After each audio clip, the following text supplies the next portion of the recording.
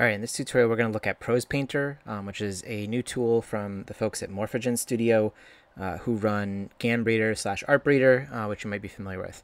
ProsePainter is a really cool little tool that allows you to do some drawing and then also use the clip text to image tooling to sort of alter your images. I'm showing this because I know every time I do a tutorial on text to image or other things, there are always people who are like, I don't understand Colab, I can't use it, can you show something else to use? And I think this is a great example of a really cool like online web tool that anyone can use as long as you learn some of the tricks, and we'll go through some of the tricks in this video. But ProsePainter has actually been out for I guess a couple months now, just as like a GitHub repo. So they were nice enough to sort of add a little web tool on top of it. So we'll walk through how to do this. So head over to prosepainter.com. And the first thing is you might get a screen like this. You might get a tutorial screen that also looks like this. Wherever you end up, the one thing you want to do is you want to start just with like the new button, which is over here. And you'll see there's a couple images here. So you can either do upload your own image. You can use one of the sample images that they provide, or you can start a blank canvas.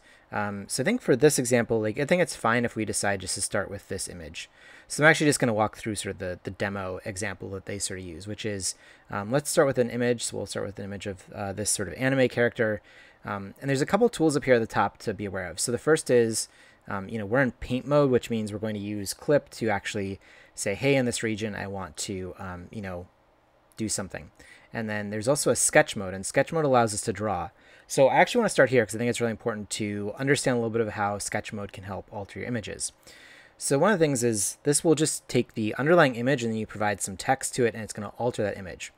But one of the cool things you can do here is you can actually start by sort of altering your image a little bit up front, and using color, like the color will sort of be picked up as we do the clip option. So one of their examples is let's just draw some little circles in here.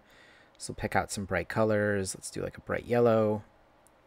And we'll just sort of draw some bright yellow circles here. And then let's do something that's more like pinkish. So we'll do a pink circle up here. And then let's do maybe some like red.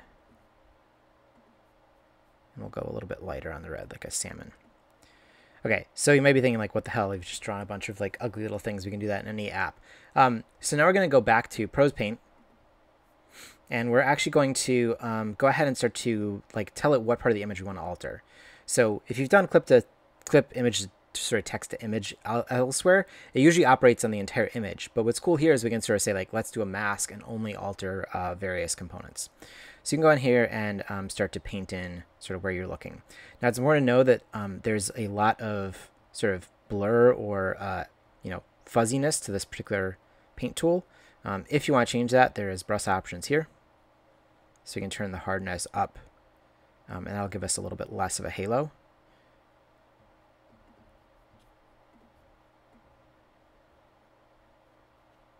So let's say we just want to do the hair.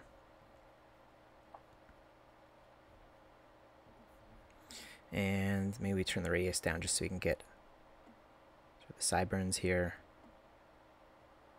So anywhere that has this sort of pixel grid on it is assumed to be sort of captured as the area that we want to mask in. And now we can actually do the masking. And also I should mention, if you go too far, you can also do erase. So we can erase, let's maybe erase a little bit of this forehead.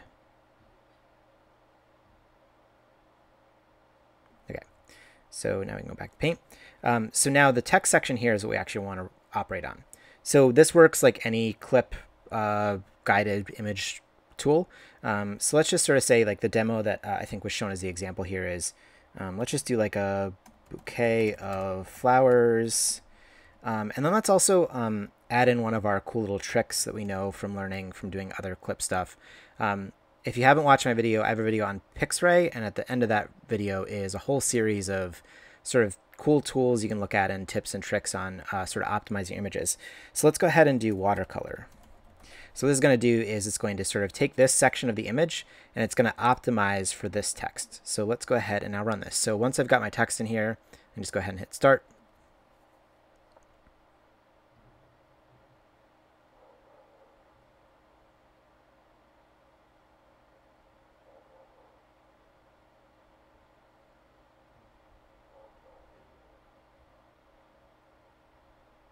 And there you go. So one of the nice things is you can also say like, hey, maybe this went too far and I actually want to go back to like a different step, right? So we can go back to step 10 and then hit accept. So that's a really simple version to just get your image out. So let's go ahead and download this. We'll go over here and hit download, and there's my image. So that's a really quick example. I want to show one other example that I've sort of run into, which is let's go back here to the beginning and let's go to upload image. And let's pick a letter that I'd work with. So I've been doing this sort of experiment where I've been working with typography. So I'll like just start with a letter and then I'll sort of paint in what I'm interested in doing. So let's actually do this now. So let's make our paint radius a little bit larger. Let's reduce our hardness again. And let's go ahead and let's just paint in maybe just this section of the letter. So we'll just do, I want to create this space right here.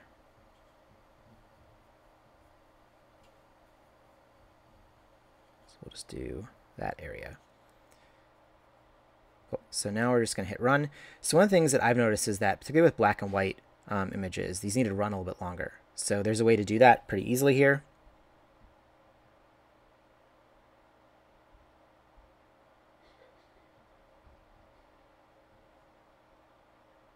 It actually isn't terrible.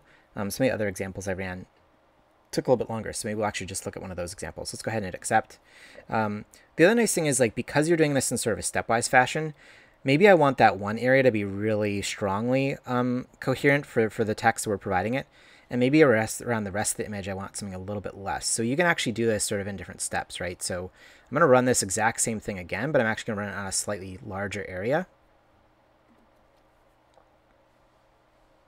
What you'll see now is like the color I've already highlighted is already really strong, and now we're sort of filling this in more areas, and even the area that I selected is going to slowly get a little bit more color into it. So it's kind of a nice way to get like a little bit of a fading effect.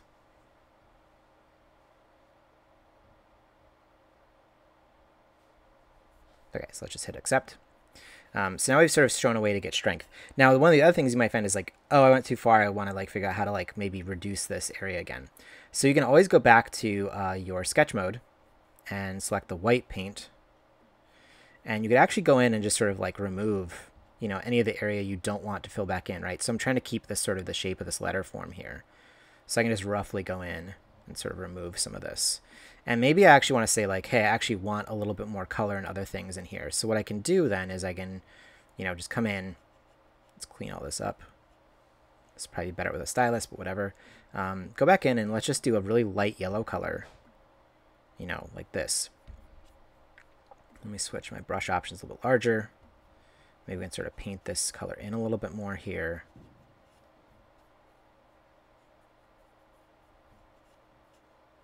And we'll go back to ProsePaint. Cool. So now let's run this one more time. I might be over... Actually, you know what? Here's another thing I want to do. I actually want to erase this area because I'm kind of going a little too heavy here. If you over-optimize some of these sections, they get to look a little bit gnarly. So let's just go in and remove some of this. Just a little bit lighter and not as strong in those areas. Cool. So let's hit start.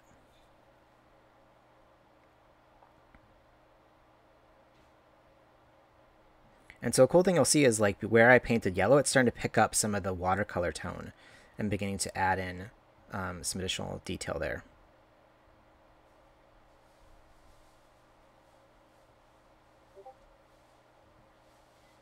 Okay, let's go ahead and hit accept. So I'm going to try this one more time. I had an issue with, what was it? It was rainforest, tropical paradise. Trending on ArtStation. Oops, and if I can spell ArtStation. So one thing you'll also notice is, and maybe the Studio Morphogen folks are listening, if you make this section too tall, like let me just double this, you actually can't paint underneath this area because this is sort of captured. So it's still a day one tool. You know, there's still some early stuff to work on. So just beware, it takes a little bit of, you know, getting used to and trying to operate around. So let's go ahead and clear this out and let's just select a new area with paint. Let's select this section here. And let me just select a whole bunch of stuff. Also, if you go off screen, you will sort of like lose your cursor. So if I do that, like you have to come back over and click. So you can't, be a little careful when you're like kind of painting in large areas. Probably just make the brush bigger, and that would be just as easy. I feel like Bob Ross. I'm like talking through painting my pretty little picture here. Okay, cool. So that's now covered. Let's go ahead and hit start.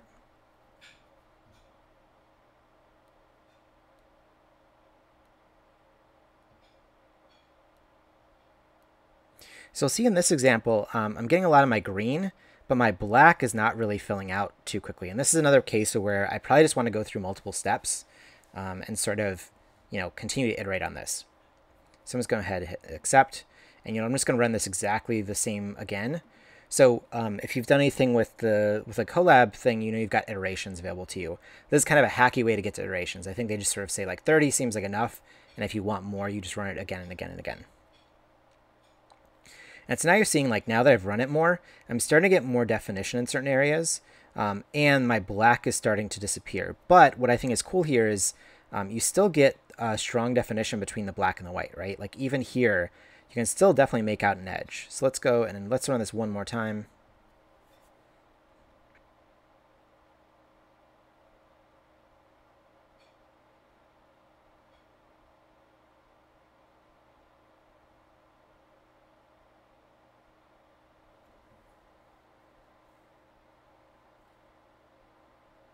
And now we've got a lot of definition in this area, maybe too much, like maybe I'm starting to lose some of the shape here. And again, this might be a case where I go back in and maybe paint some stuff out and then rerun this again. So I think this is a really cool tool. I'm really excited to see, you could have done this with Colab using the GitHub repo, but the challenge is like, you have to go and like make your updates in one thing. You have to build a little like widget that allows you to paint stuff in Colab, which is like very painful.